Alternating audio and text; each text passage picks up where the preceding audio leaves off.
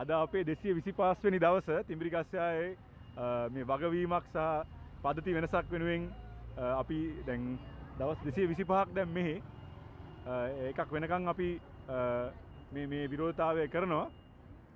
මේ සතියේ මම හිතන්නේ ප්‍රධාන ප්‍රවෘත්ති නෙමෙයි ප්‍රධාන මාතෘකා දෙකක් ආවා. එකක් තමයි අර මඩ කලපුවේ එකපාරටම මඩ කලපුවේ එක්තරා හන්දියක මේ රනිල් වික්‍රමසිංහ ජනාධිපතිගේ කටවුට් එකක් ආවා. අපිට මතක් වුණා ඉස්සර මේ මහින්ද රාජපක්ෂලා ඒ කාලේ කටවුට් ආවේ. දැන් ඒ වගේ දැන් රනිල් වික්‍රමසිංහත් ඒ මාර්ගයේමයි යන්නේ. මේ මම දැක්ක මිනිස්සු කියනවා පව් අපේ ජනාධිපතිතුමා ගිනි කාස්ටේ ටයි කෝට් එකකුත් අරගෙන බෝඩ් එකකින් එල්ලි ඉන්නවා පව් කියලා. ඒක එකක්. දෙවෙනි එක චිරන්ත ඊට වඩා දෙයක් මට කතා කරන්න ඕනේ. දැන් අපි මේ කැට දෙයක් තියාගෙන ඉන්නවනේ චිරන්ත. එකක් තමයි අපි තියාගෙන ඉන්නේ මේ රනිල් වික්‍රමසිංහ ජනාධිපතිතුමා කියනවනේ ජනාධිපතිතුමා විතරක් නෙමෙයි අපේ මුදල් ඇමතිනේ. ඉතින් එයා කියනවනේ මේ ඡන්දයක් තියන්න සල්ලි නැහැ කියලා.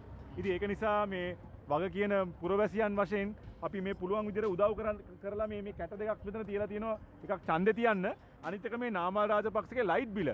හැබැයි දැන් ඒක තමයි දැන් හරියක් දාලා තියෙන දැන් මේ අපි මේ සතිය අපි දැක්කනේ මේ කවුද සනත් නිශාන්ත ඇමති. දැන් එයා මේ ලයිට් බිලක් ගෙව්වනේ. දැන් උතන ප්‍රශ්න කීපයක් තියෙනවා. නාමල් රාජපක්ෂ කියනවා මේ එහෙම ලයිට් බිලක් දන්නේ නැහැ, එහෙම තිබ්බේ නැහැ, මම දන්නේ නැහැ කියලා කියනවා. සනත් නිශාන්ත ඇවිල්ලා කියනවා මම නාමල් රාජපක්ෂගේ ලයිට් බිල ගෙව්වා කියලා. ඉතින් මෙතන මොකද්ද වෙන්නේ? ඉතින් මේ ඒ කියන්නේ නාමල් බදිනකොට එයා දැනන් හිටියේ නැද්ද මේම ලයිට් කනෙක්ෂන් එකක් අරන් තියනවා කියලා. ඉතින් කොහොම හරි මේ එයා මගහරින්න හදපු බිල මං හිතන්නේ මේ සිවිල් ක්‍රියාකාරී අපි වගේ වෙනත් කට්ටිය කතා කරලා මෙයාට මේ අර මේ ලැජ්ජ මේකට සාමාන්‍ය ලැජ්ජාවක් කියලා දෙයක් නෑ. හැබැයි මේ කොහොම හරි ලැජ්ජාවේ ටිකක් එකන ආහාරයක් හරි තියෙන්නේ නැති. ඉතින් කොහොම හරි මේ මෙයාලව බිල ගෙවලා. ඉතින් දැන් අපි දැක්කා මේ සනත් නිශාන්ත අර මේ CB එක එළියේ ලොකුවට කතා කරනවා මේ මම මේ ලයිට් බිල ගෙව්වා. මම ඉතින් එක්කෙනෙක් මම දැක්ක අහනවා මේ මාධ්‍යවේදී ඇයි ඔය ඔන්ලයින් ගෙවුවේ නැත්තේ කියලා. මෙච්චර ලොකු මාධ්‍යයටත් එන්න කියලා ලොකුවට මේක මෙහෙම ගෙව්වේ ඇයි කියලා. මම දැක්ක යාට ඒ වෙලාවේ පොඩි උත්තරයක්ත් දෙන්න ටිකක් වෙලා ගියා. කෙසේ වෙතත් මේ දැන් ඔය ඕකෙන් පස්සේ මං හිතන්නේ ගොඩක් මේ ලයිට් බිල් ගෙවා ගන්න බැරිව ඉන්න මිනිස්සු ගොඩක් මං හිතන්නේ දැන් සනත් නිශාන්ත ඒගොල්ලෝගේ බිලුත් දැන් ලක්ෂ 26ක බිලක් ගෙවනවා නම් චිරන්ත මේගොල්ලෝගේ එක්කෙනෙක් වෙනුවෙන් මේගොල්ලෝගේ ඉතින් 5000 10000 2000 බිල් ගෙවන්න නැතුව මේ ලයිට් කපනවනේ. ඉතින් ඒ වගේ මිනිස්සු කතා කරලා තියෙනවා මේ සනත් නිශාන්තට. ඉතින් මේම එක්කෙනෙක්ගේ කතා කරපු මේ හඬපටයක් තියෙනවා චිරන්ත. ඉතින් මේ මම මේක පොඩ්ඩක් එක දාන්නම්. Good morning එමෙතුමා. Good morning. එමෙතුමා මේ විදුලි බිල අඩු ආදායම්ලා අපි කි විදුලි බිල් ගෙවනවා කියලා වල දාලා තිබුණා. ඒක අනුර කුමාර සනායකලා දාලා තින් පොඩ්ඩක් යාලට අහලා බලන්න මම දාපුවා. යා. හෙලෝ. ඒක මේක අනුර කුමාර ඒ වැරදිලා වෙන්නේ පොඩ්ඩක් අහලා බලන්න කියලා. ඒ කියන්නේ ඔබතුමා මේ නම රාජපක්ෂගේ බිල් විතරයිද ගෙවන්නේ? ඔයාලගේ මෙහෙමයි වාගේ නෝනාව මට දුන්නොත් එතකොට ඒක වාට කුමාර කරලා දෙන්න පුළුවන්. නෝනාව මට දෙන්න කිව්වක්ද? ඒ කියන්නේ කාන්තාව ඒ කියන්නේ ලයින් එක කට් වෙනවා චිරන්ත. ඉතින් දැන් ඔතන දැන් මෙයා ආනවා මේ ලයිට් බිල දැන් අපේ මේ ප්‍රවෘත්තියක් යනවා කියලා මේ ලයිට් බිල් ගෙවනවා කියලා මේ ඉතින් මේ අපේ බිලත් මේ ගෙවන්න පුළුවන්ද කියලා. ඒතර මෙයා කියනවා නෑ මේක මේ JVPෙන් කරන මේ විහිළුවක්ලු මේ සෙල්ලමක්ලු. ඉතින් නිසා ඒගොල්ලෝගෙන් අහන්න කියලා. ඒතර මේ කතා කරන එක්කෙනා පව් ඉතින් එයා අහනවා ඒතර නාමල් රාජපක්ෂගේ බිල විතරද ගෙවන්නේ කියලා. ඒතර මෙයා කිව්වනේ මෙයා පොඩ්ඩක් ඉඳලා කියනවා මේ වාගේ නෝනා පොඩ්ඩක් එවන්න මං ඒතර මොනවයි දෙයක් කරන්න චුට්ටකට එවන්න මොනවයි දෙයක් කරන්නම් කියලා. ඉතින් මට දැන් තියෙන ප්‍රශ්නේ චිරන්ත දැන් මේ දැන් නාමල් රාජපක්ෂගේ දැන් මෙයාගේ බිල 5000ක් 10000ක් විතර වෙන්නේ නැතිනේ මෙයාගේ බිල. ඉතින් නාමල් රාජපක්ෂගේ ලක්ෂ 26 බිල සනත් නිශාන්තර ගෙවන්න මේ නාමල් රාජපක්ෂ මොකද්ද එයාට දුන්නේ? තමයි මගේ ප්‍රශ්නේ. නාමල් රාජපක්ෂ මොනවද දෙන්නේ නැතිනේ සනත් නිශාන්තර. එයා කියන විදිහට නම් මොන හරි ඉතින් ලැබිලා තියෙන හින්දා ගොඩක් ලැබිලා තියෙන හින්දා වෙන්න ඇති. දැන් අපිත් දැනගන්න කැමති මේ මොකද්ද මේ නාමල් දුන්නේ කියලා ලක්ෂ 26ක බිලක් ගෙවන්න. ඒතර දැන් අනිත් මහජනයාටත් දැනගන්න පුළුවන් නේ. දැන් අපිට සනත් නිශාන්ත කතා කළා මෙන්න එයා ඉල්ලන මොනවයිද අපි දුන්නොත් එයා බිල ගෙවයි කියලා. ඉතින් දැන් සනත් නිශාන්ත ඒකත් කිව්වනම් නේද? නාමල් රාජපක්ෂ මොකද්ද එයාට කරපු උදව්ව? මොකද්ද එයාට ලබලා දුන්නේ? ඒක කොහොමද ලබලා දුන්නේ කියලා පොඩ්ඩක් කියන්න පුළුවන් නම් මං හිතන්නේ මේ අපිට මේ බිල් ගෙවා ගන්න බැරිව ඉන්න ගොඩක් කට්ටිය පන්සල් වලටත් ආගමික ස්ථාන වලටත් මේ බිල් ගෙවා ගන්න බැරුව ඉන්නවනේ. ඉතින් මං හිතන්නේ ඒගොල්ලොත් මොනවාරි උපාය මාර්ගයක් හොයයි නේද චිරන්ත? ඉතින් මේ සනත් නිශාන්ත මේ අපි අගය කරනවා ඒ අර නාමල්ට ගෙවා ගන්න අතපසු වුණු ලක්ෂ 26 බිල මේ ගෙවා ගන්න බැරි විල මෙයා ගිල ගෙවපු එක ගැන අපි අගය කරනවා. ඒ වගේම අපේ බිලුත් ගෙවා ගන්න අපි මොකද්ද එයාට සපයන්න ඕනේ කියලා පොඩ්ඩක් එයා පැහැදිලි කරොත් අපි මේ වැඩිදුර පැහැදිලි කරොත් වඩා හොඳයි කියලා මට හිතෙනවා. බොහොම ස්තුතියි චිරන්ත. ඉතින් මේ ආකාරයෙන් මේ රටේ පද්ධති වෙනසක් ඉල්ලලා මිනිස්සු එන්නේ මේ රටේ මිනිස්සුන්ගේ ප්‍රශ්න එහෙම්මමයි. මේ රටේ දුක වේදනාව gedara කුස්සිය ගින්න එහෙම්මමයි. කුස්සිය ගින්න අඩු කරගන්න මේ රට ධනාත්මක තත්ත්වයකට යන්න කොහොමද මේ රට මේ විදියට පවතින්නේ කියන ප්‍රශ්නය කරන්නේ කොහොමද? මේ පද්ධති වෙනසක් කියන්නේ මොකද්ද? පද්ධති වෙනසක් කියන්නේ මේ මරි මජර දේශපාලන ක්‍රමය අවසන් කිරීම. මේ වගවීමක් නැති දේශපාලන ක්‍රමය අවසන් කිරීම. දූෂණයෙන් තොර රටක් අපිට බලන්න ආස ඒ දූෂණයෙන් තොර රට උදා කර ගැනීම. ඒක තමයි පද්ධති වෙනස. ඉතින් විශේෂයෙන්ම ආය අපි මහජන අදහස්වලට යමු. Would you like to say something? Yes, a couple of things that come to mind is that same crisis of the medical crisis, that it has got acute now, and apparently some of the things that are the substantial medications that are being imported, it's happening blatantly. I think there was a big expose in the Sunday Times today that it's like people are really dying because of this medical crisis. So we know that there was a no confidence motion that never, obviously because these people in parliament are not on our side, they are only on their side, right? And it should have been, that no confidence motion should have gone through. It didn't, and it's pathetic. But the fact is that the situation seems to be becoming graver, and that I think is, hopefully we are still, going to keep bringing this up, because this is not something that is, trivial. Of course, it's across the board where there is, corruption and malpractice in procurement across the board in every other way, but this is, this is people's lives. On the side of the judiciary, I think we want to applaud the decisions that came from the Supreme Court. One on the one of the guys who was officers who had been dismissed, right, unfairly, along with Shani Abesekar on the Easter bombs. I think the Supreme Court held with him on his petition to get his salary back, which is a good, is obviously justice served in this case, and we want to applaud that. And also there was another decision that came where the MP that was expelled from his party said, he made a petition to, get back his position or whatever, and Supreme Court held that no, he's actually to be expelled. He lost his seat because of this expulsion, which is actually has a long-standing ramification, because this means MPs can't just come in from one side, from one party, and jump for money, because we know this is happening. So yes, hopefully there will be less frogs who are going to jump for money, and people who are elected to serve for one party or for one set of manifesto, or one for to represent one as thing, can't just now suddenly decide they are going to, because there are MPs that have served for there are people, ministers and MPs who have been with every government, right? There are plenty of those guys. So yes, I think I want to applaud those two events. Thank you. Thank you. ඉතින් විශේෂයෙන්ම කියන්නට ඕනේ අපේ රටේ මේ වෙනකොට මිනිස්සු දැන් ඔය කතාව එද්දි ඔය ඇමතිවරයාගේ සීට් එක සම්බන්ධයෙන් කතාව එද්දි මට දැන් මේ ඔළුවට ආපු නම් දෙක තමයි මාර වැඩේ හරින්ටයි මනුෂ්‍යටයි වෙන්නේ. ගෙම්ම බැනපු දැන් කොහේ කරලා වෙන්න වෙයිද දන්නේ නැහැ. මට වෙන විදියට මං හිතන්නේ මේ යන විදියට නම් පාර්ලිමේන්තුවත් විසිරවන්න සිද්ධ වෙන තත්ත්වයක් එයි. මේගොල්ලන්ට බලය අහිමි වෙන්න ගන්නවා මේ යන ක්‍රමවේදයේ හරහා. ඒගොල්ලොන්ගේ පැත්තට ඉන්න අය නැති වෙන්න පුළුවන්. ඒ අනුව ඔය ඔලු ගෙඩි මාරුව තව දුරටත් කරන්න බැරි තත්ත්වයක් ඇති නේ. ශ්‍රේෂ්ඨාධිකරණය තාමත් මං හිතන්නේ ඊට කලින් දුන්න තීන්දුවක් ඒ සම්බන්ධයෙන් වැඩිදුර තීන්දුවක් ලබා දීලා ඒ වැඩපිළිවෙල නවත්තලා තියෙනවා. දැන් ගෙම්බ පැන්න වගේ පයින්න බැරි තත්ත්වයක් දැන් උදා වෙනවා මේ මැති ඇමතිවරුන්ට. ඉතාම හොඳ තීරණයක්. ඉතින් ඒ ශ්‍රේෂ්ඨාධිකරණයත් දැන් ජනතාවත් එක්ක අධිකරණය ජනතාවත් එක්ක හිට ගන්නවා. ඒක පැහැදිලි. අපි අරගලයට පෙර සිට හා පසු කාලීනව අරගලයේ තුල කාලයේදී පවා අපි දැක්කා ගරු අධිකරණයේ විනිසුරුවරුන් ජනතාවත් එක්ක ඔවුන්ට එළියට බෑලා හිට ගන්න බැරි වුණත් ඔවුන් ජනතාවගේ දුකට සංවේදී වුණා. මේ පාලකයෝ වගේ යන්නම් කොහෙද අනේ අපේ පක්ෂේ ගියාගෙන දිව්වේ නැහැ.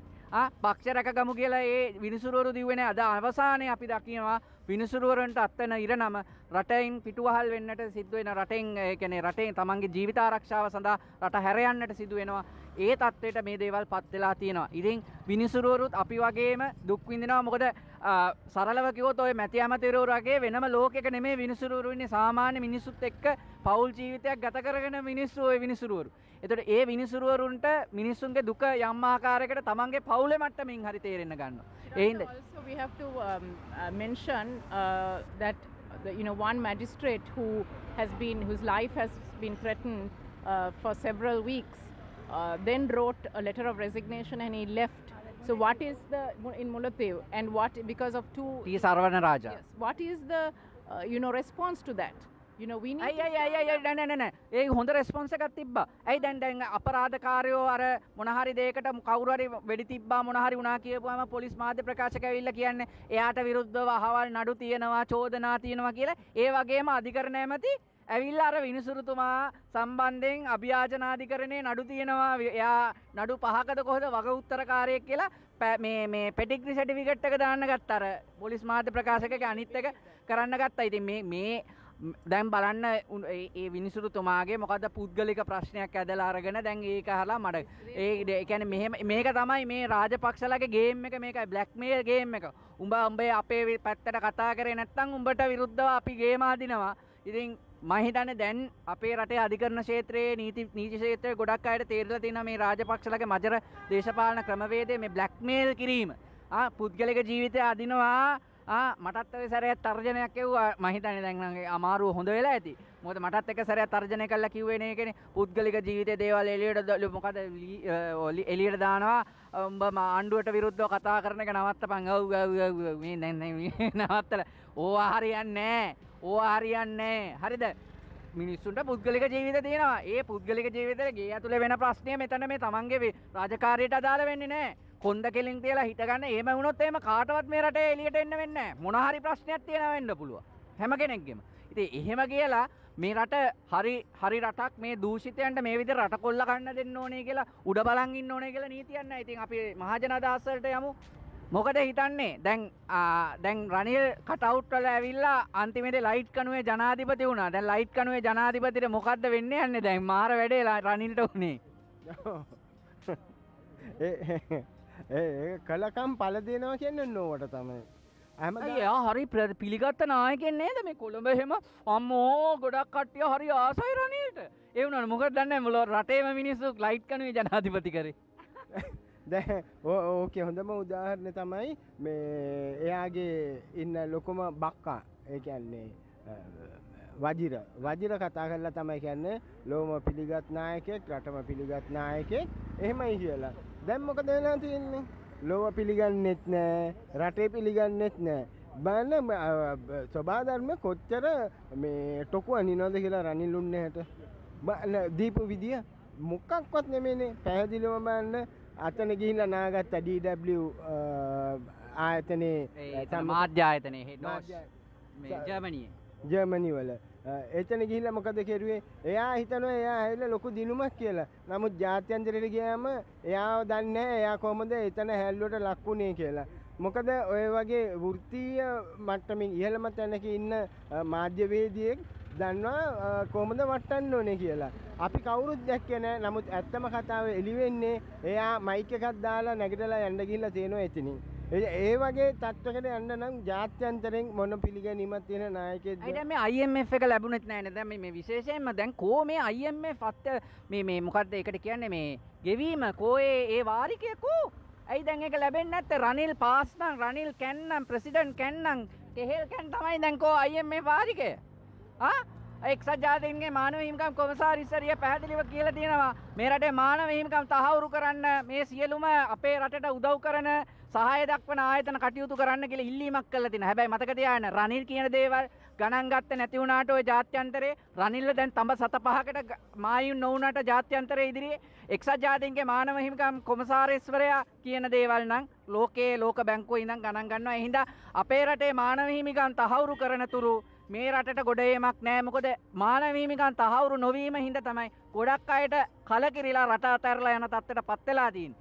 ඒ හින්දා මේ ඔක්කොම බුද්ධි ගලනේ මේ සියල්ලටම විසඳුම තියෙන්නේ රනිල් ඇතුළු මේ නඩේ රාජපක්ෂ රකින්න නඩේ ඉවත් වෙලා මේ පද්ධතිය වෙනස් කරන්න වැඩපිළිවෙලක් ගෙන. රනිල් හරි පැත්තේ හිටගත්තොත් හෙට ජනතාව රනිල් එක්ක හිට ගන්නවා. හැබැයි ප්‍රෝඩාවට බොරුවට ඡන්දය එනකොට රනිල් රාජපක්ෂලට විරුද්ධව නඩු දානවා නම් ඒක ප්‍රෝඩාවක් කියලා අපේ මිනිස්සු දන්නවා. අපේ මිනිස්සු තවදුරටත් රැවටෙන්නේ නැහැ. ඉතින් ඔව් අධිකරණය ගැන මමත් කියන්න හිටියේ මම බෝඩ් එක අල්ලගෙන හිටියේ අධිකරණය ගැන යමක් කියන්න. ඒ මං හිතනවා රටේ පිළිගත් උගත් නීතිඥ මහත්වරුන්ගේ මැදිහත්කමින් හැකියාවක් තිබුණොත් ඔබ සැමම ඒකට සහභාගී වෙන්න කියලා ඉල්ලීමකුත් කරනවා. කොහොම වුණත් මට අද දවසේදී තියෙන අනිත් කතාව තමයි මම කියන්න මේ හිටියේ ගිය සුමානේ පාර්ලිමේන්තුව මොන්න ලැජ්ජ නැති වැඩක්ද චිරන්ත මහත්තයා මේ පාර්ලිමේන්තුව රටේ ව්‍යවස්ථාදායකයලු මොනවද චොකා බයිලනේ කියන්නේ කතානායකට පුළන්ද මම එක සැරකගෙන චොකානායක කියලා කවුද මේ මාධ්‍යවේදියෙක් හැඳින්වුවා. ඒක ඇත්ත. එතකොට ගන්න නියෝජ්‍ය කතානායක මොනවද කියන්නේ මේ රටේ සල්ලි නේද මේ නැතිනාස්ති ගන්නේ මේවට සහ ගහන්නේ නැද්ද මේවට පළ විපාක හම්බෙන්නේ නැද්ද සදාචාරයක් කියලා නැද්ද මේක රටක්ද මේක පාර්ලිමේන්තුවක්ද මොක්කුද මේ අපි යවලා තියෙන්නේ අපි යවනවා නෙමෙයි 10 දෙනෙක් ගත්තොත් එකෙක් කොහොඳ එකක දාලා අනිත් ඔක්කොම මරුමූස් කුපාඩි තුප්පහයි ජාතිය තමයි යවන්නේ කට්ටියව. ඉතින් ඔතනින් අපි ඡන්ද පක්කයට ඡන්ද දුන්නත් 1 2 3 4 කියලා අර මේ ජාතික ලයිස්තුවෙන් ගේනවා. ජාතික ලයිස්තුවෙන් නෙමෙයි මේ අර මනාප ක්‍රමයට ඒගොල්ලෝ තේරෙනවා. ඉතින් එතකොට කුප්ප මිනිසුන්ගේ මේව කරගන්නෙත් ඒගොල්ලෝ. අපි නෙමෙයි. මෙතන ඊට පස්සේ කියන ජනතාවගේ ඡන්දෙන් තමයි තේරෙන්නේ නෑ. අපි ගමු උදාහරණයක් විදියට තුනේ පන්තියේ ඡන්ද වලින් එන මේ මර්වින් සිල්වා වගේ කෙනෙක්.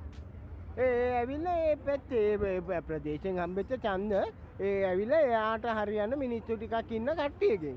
ඒ මොන තරම් ලැජ්ජාවක්ද ගත්තොතින් ඇවිල්ලා දැන් ගම්පහ දිස්ත්‍රික්කේ ඕනම වසල කුපාඩි වනචර කැත වැඩ කරන ඕනම පුද්ගලෙක් ඉන්නවා නම් තම පක්ෂේ ගම්පහ දිස්ත්‍රික්කයට දැම්මොත් එයා දිනනලු. ලැජ්ජයි ගම්පහ ජනතාව.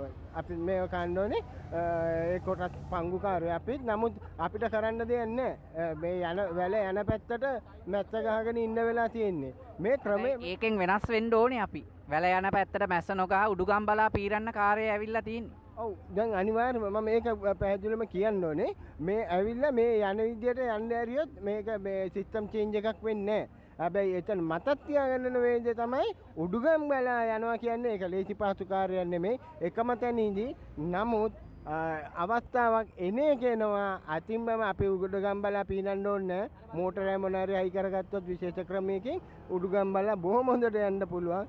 ඒ වැඩි ඈතක් නෑ. මේ දේ අනිවාර්යම වෙනවා. ඊළඟ අවුරුද්දේ මේ වෙනකොට ජනතාවට සුබ සිහින දකින්න පුළුවන්. ජනතාවට ජනතාවාදී ආණ්ඩුවක් පත් කරගෙන ඉදිරියට යන්න පුළුවන් වෙයි කියලා හිතනවා. නමුත් එකක් මතක් තියාගන්න ඕනේ සජිත් ප්‍රේමදාසලාගෙත් ඔඩොක්කු කුක්කෝ ඉන්නවා මේ කිරියල්ලලා වගේ. ඒගොල්ලෝ මතක් තියාගන්න ඕනේ දැන් බලන්න ඉතර යහපාල පාණ්ඩු තියෙන කාලේ වෙච්ච දෙයක් තමයි පැහැදිලිවම දැක්ක එකක්. ඒගොල්ලෝ පරදිනවා කියලා දැනගත්තම රටවල් රටේ පාරක් හැදුවේ නැහැ. දැන් ආයෙත් වේගෙන එනවා. මෙයාගේ ඔඩොක්කු කුක්ක තමයි එතකොට හිටියේ මග නැගුමට. මොනවද කෙරුවේ? හොරා කෑවා මිසක් හැදුවේ නැහැ.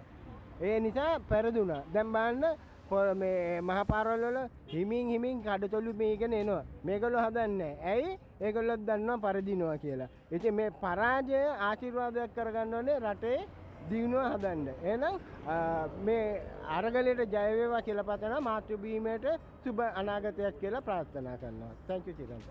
බොහොම ස්තුතියි. මොකද අපේ රටේ සුබ අනාගතයක් කියලා අපි පතුවා, යහපාලනයක් අපි පැතුවා. ජාතික ආරක්ෂාව අපි පැතුවා අන්තිමේදී බෝම්බ වලින් බේරෙන්න කියලා එකෙක් පත් කරගෙන අන්තිමේදී ගෙදර ගෑස් සිලින්ඩර් පුපුරන්න ගත්තා. මම සනත් නිශාන්තට මේ කාවද යවන්න ඕනේ? මගේ ගර්ල්ෆ්‍රෙන්ඩ්ව යවුවොත් සනත් නිශාන්ත බිල ගෙවයිද? යන්න බෑ දැන් නාමල්ගේ බිල ගෙවුවානේ. ඉතින් නාමල් මොනා කරාද අපි මගේ ගර්ල්ෆ්‍රෙන්ඩ්ව යවන්න සනත් නිශාන්ත ගාඩතර බිල ගෙවයිද දන්නේ නැහැ. ෆ්‍රෙන්ඩ් බොයිෆ්‍රෙන්ඩ් ඕනේ කියලා එකවා සනත් නිශාන්තගෙන්මයි අහන්න ඕන. හැබැයි මම නම් කියන්නේ වාගේ මූල්‍යමය ප්‍රශ්න තියෙනවා නම් හොඳම එක්කෙනා කතා කරන්න සනත් නිශාන්ත. එයා උදව් කරනවා. හැබැයි එයාටත් මොනවාරි උදව්වක් ඕනේ. ඒ හරියට යට ඕන උදව්වක් හරියටම අහගන්න යාගේ. අහගෙන තමයි කරන්න ඕනේ. ඒක නම් ඇත්ත. ඉතින් කෙසේ නමුත් පද්ධති වෙනසක් සඳහා ජනතාව පාරට එනවා.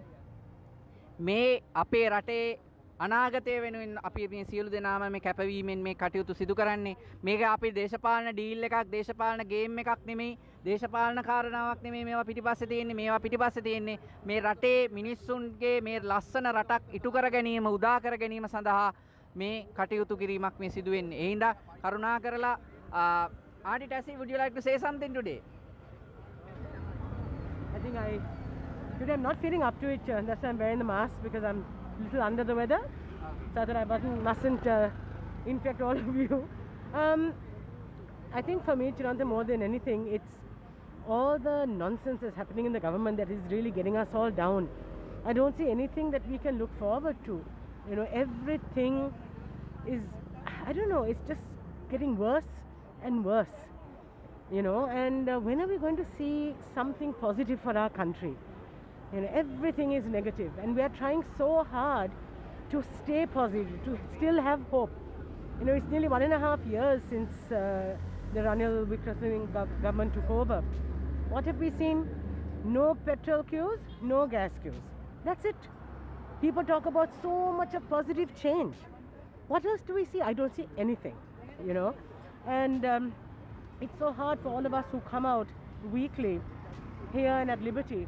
It's so hard for us to also keep going on, because it's like we can't see anything for what we're struggling here to do. But we will see the light at the end of the tunnel. There is the light. අපි එදා අරගලයේදී අපි දැක්කේ මේ කළුවර කාමරේ, මේ කරුවර ගමන් මාර්ගයේ ලස්සන එළිය තියෙන ස්ථානය අපි දැකලා ඉවරයි. ඒ හින්දා ජනතාවක් ලෙස අපිට ඉස්සරහට යන්න බයක් නැහැ. අංකල් මොන හරි අද කතා කරන්න කැමතිද? ඉතින් ජනතාව මේ ප්‍රදේශයේ ඉන්න කට්ටියම ඉතින් මෙතනට එන්නේ මේ අසල සිටින කට්ටිය. ඉම්රාන් අයියා, would you like to say something? ඉතින් එහෙමනම් ආදරේ අරගලය මේ ආකාරයෙන් දිගින් දිගටම සිද්ධ වෙනවා. රනිල් හිතනවා නම්, කවුරු හරි හිතනවා නම් රටේ ස්ථාවරත්වය මේ සියල්ල දැන් ලැබිලා තියෙනවා. මේ දේවල් වෙලා තියෙනවා. අපි අහන්න සරල ප්‍රශ්න අහන්නේ. මේ අහන්න දෙන්නේ කෝ IMF දෙවනි වාරකය. ඒක කෝ? IMF දෙවනි වාර්කය ගැන මට තේරෙන විදියට කන්ඩිෂන්ස් තිබුණානේ. කොහොම හරි IMF එක හරි මොනවා හරි මොකක් හරි ජාත්‍යන්තර ඔය වගේ මුල්‍ය අරමුදලක් අපිට මුදල් වලින් සහාය දෙන්නේ කන්ඩිෂන්ස් මත. ඒගොල්ලන්ගේ තියෙනවා. ඉතින් දැන් තමයි අපිට තේරිලා තියෙන්නේ ඒ කන්ඩිෂන්ස් මොනවද කියලා. මම ඉංග්‍රීසියෙන් කියන්නම් good governance එකක් නේද? යහපාලනය. අපිට පැහැදිලිව දැන් පේනවා IMF එකෙන් කාරණා කීපයක්ම මම හිතන්නේ 16ක්. මම හිතන විදිහට 16ක් ගැන IMF එකෙන් කියලා තියෙනවා මේ කාරණා සැපිලා නැහැ කියලා. ඒවා ඒ කන්ඩිෂන්ස් ටික හරියට අපිට පෙන්වන්න පුළුවන් වෙන්න ඕනේ ඊළඟ වාරිකය නැත්තම් ට්‍රාන්ච් එක ලැබෙන්න. හරිම සරලයි. මට පේන විදියට ඉතාමත්ම සරලයි. අපිට කියලා තියෙනවා, ඒ කියන්නේ අපේ රජයට ආණ්ඩුවට කියලා තියෙනවා මේ වගේ තත්ත්ව ඉලක්ක. thank you. මේ වගේ ඉලක්ක, මේ වගේ ඔබ්ජෙක්ටිව්ස් තියෙන්න ඕනේ කියලා. ඒ ඉලක්ක කරා අපිට ගමන් කරන්න බැරි නම් එහෙනම් අපිට ඒ සල්ලි හම්බෙන්නේ නැහැ. ලෝකේ රටවල් තියෙන IMF පළවෙනි වාරිකය අරගෙන දෙවෙනි වාරිකය ලබා ගන්න බැරුව අවුරුදු ගණන් ඇදෙන. ආජන්ටීනාව, එතකොට තව පාකිස්තානය, ඒක ඉස්සර දැන් මේ මෑතකදීත් ආයේ පාකිස්තානෙ ගිහිල්ලා දෙනවා. මේකේ ඒගොල්ලෝ දෙන ඉලක්ක සාධාරණ ඉලක්ක, බැරි දේවල් කරන්න කියන්නේ නැහැ. දැන් සරලව ගන්නකො මේ රටේ වාහන ආනයනය නවත්තගෙන ඉන්න එකෙන් හරි මේ රටේ දැන්ට දෙන රුපියලේ අගයත් එක බැලුවොත් රුපියල් ට්‍රිලියනයක් විතර හම්බෙන්න පුළුවන් රජයට ආදායම. ඕනම 100කට වැඩිය බදු ගහලා දෙන ඕනම ආනයනයකින් ආණ්ඩුවට හැකි වෙනවා ගිහිල්ලා ඩොලර් මිලදී ගන්න. තමන්ගේ මේ රිසර්ව් එක තමන්ගේ සංචිත ඉහළ දමා ගන්න. ඕකයි ඇත්ත ක්‍රමවේදය. අපි කියමු ටයිල් ගේනකොට 110ක් බදු ගහනවා නම් 10% ආණ්ඩුවට වෙනම ලාභයක් අරගෙන ඉතුරු 100 යොදලා ආයෙ නැවත ගිහලා ඩොලර් එකක් ගන්න පුළුවන් ඒගොල්ලොන්ට. එතකොට මේ ක්‍රමවේදය නොකරනකොට දැන් බලන්න වාහන ආනයනය විශේෂයෙන් මේ වාහන ආනයනය නැවතිච්ච හින්දා රුපියල් ට්‍රිලියනයක් විතර ආණ්ඩුවට ආදායම හිමි වෙනවා වගේම දැන් මේ වෙලාවේ මොකද්ද තව වෙන්නේ? ඒවා පිටිපස්සේ තිබිච්ච ෆිනෑන්ස් කම්පැනි ආර්ථික සම්පූර්ණ යාන්ත්‍රණය අඩාවල වෙලා තියෙනවා. හරි පෝසත් මිනිස්සු වාහනයක් අලුතෙන් ගන්න අලුත්ම ලේටස් වර්ෂන් එක ගන්න ඕන මිනිස්සු රට අන්තිමේදී අතාරලා යනවා. මොකද්ද මේකේ ඉඳලා මේ මෙච්චර අපි මේ ක්වොලිෆයිඩ් වෙලා මෙච්චර අපිට සේවා කරන්න පුළුවන් වෙලා අපිට වාහනයක්වත් ගන්න බෑයි කියන තත්ත්වයට වැටලා නම් ඒ මිනිස්සු වෙන විකල්ප වෙන රටවල් වලට යනවා. ඒක තමයි අපි මේ දකිමින් පවතින්නේ. එහෙනම් කරුණා කරලා එතකොට ඒ අලුත් වාහන ආපුවම අමතර කොටස් ටයර් සර්විස් මේ සියල්ල අද අඩාපන වෙලා ආර්ථිකය සංකෝචනය වෙනවා. IMF එක ඒක ගැන සතුටු නැහැ. ඉතින් ආර්ථිකය වර්ධනය වෙන IMF එක සරලව කිව්වා සියලු ආනයන සීමා ඉවත් කරන්න කියලා. මේගොල්ලෝ බයිලා ගහන වාහන ආනයන සීමා ඉවත් කරන්න බෑයි කියලා. මම තව එකක් කියන්න කැමතියි. අද Sunday Times පුවත්පතේ කියලා තිබුණා Sri Lanka is the first Asian country for which the IMF has given good governance recommendations කියලා. මේක Sunday Times government diagnostic. Yes. මේක Sunday Times එකේ තිබුණ පුවතක්. මම මේක කියවනකම් මම දන්නෙත් නෑ මේ අපේ රට ශ්‍රී ලංකාව මේ වගේ කීර්තියක් මම මේ කීර්තියක් කියලා කියන්නේ මේ මට මම හිතන්නේ තේරෙනවා මොකද්ද මම ඒකෙන් අදහස් කරන්න කියලා. මේ වගේ කීර්තියක් අප ලබාගෙන තියෙනවා කියලා මමත් අද තමයි දැනගත්තේ. ඇත්තටම අපි මෙතන මේ තිමිරිගස්සයාවේ ජනතාව මේ දිගින් දිගටම ඉල්ලන්නේ මොකද්ද? යහපාලනයක්. සාධාරණව මිනිස්සුන්ට ජීවත් වෙන්න පුරුවන් යටක්. යුක්තිය සාධාරණත්වයෙන් නීති ආධිපත්‍ය රජ වෙන රටක්. ඒක ඉටු කරන්න බැරි නම් IMF නෙමෙයි මොන IMF නෙමෙයි D8 නෙමෙයි කොහෙන් චීනෙන් නෙමෙයි ඉන්දියාවෙන් ණය අරගෙනවත් මේ රට ගොඩ ගන්න බෑ. මේ අර්බුද විසඳන්න හම්බෙන්නේ නෑ. අර හිල්වෙච්ච කලයකට වතුර දාන්න මේ කවුරුත් සූදානම් නෑ. මොකද IMF එකේ තියෙන්නේ ජනතාවගේ වෙනත් රටවල ජනතාවගේ බදු මුදල්. IMF එක කියන්නේ මුද්‍රණාලයක් නෙමෙයිනේ. ඒගොල්ලෝ ගාව තියෙන ඩොලර් මිනිස්සුන්ගේ අනිත් මිනිස් රටවල ප්‍රජාතන්ත්‍රවාදී රටවල ඩොලර් ඒවා යොදාගෙන කරන්නේ මොනවද කියලා ඒගොල්ලොන්ට වගවීමක් තියෙනවා. අපිට නැති වුණාට අපේ පාලකයෝ ඔහේ සල්ලි වියදම් කරාට ඒ රටවල වලට මේ දේවල් IMF එකට මේ දේවල් කරන්න බෑ. එහෙනම් මේ පද්ධතිය වෙනස් කරගමු. ලස්සන රටකට අපි උදා කරගමු. සියලු දෙනාම ඒ වැඩපිළිවෙලට අපි එකතු වෙමු. ඔබටත් පුළුවන් සෑම ඉරිදා දිනකම සවස 6ත් 7ත් අතර මේ තිමිරිගස්සාවේ හෙල්ත් ගාඩ් එක ඉදිරිපිට පැවැත්වෙන මේ සාමකාමී විරෝධතාවට සහභාගී වෙන්න. ඒ වගේම බ්‍රහස්පතින්දා දිනවල 5මාරත් 6මාරත් අතර කොළඹ ලිබර්ටි වටරවුම අසල විරෝධතාවට සහභාගී වෙන්න පුළුවන්. මේ ඔබේ අපේ රටේ අනාගතය වෙනුවෙන් කරන්නේ ඔබට ඔබේ පුළුවන් දායකත්වය ලබා දෙන්න ඉදිරිපත් වෙන්න. ඔබ දන්නවා අමාරුයි කතා කරන්න එන්න අමාරුයි. එක දවසක් හරි එන්න උත්සාහයක් දෙන්න හැමෝම.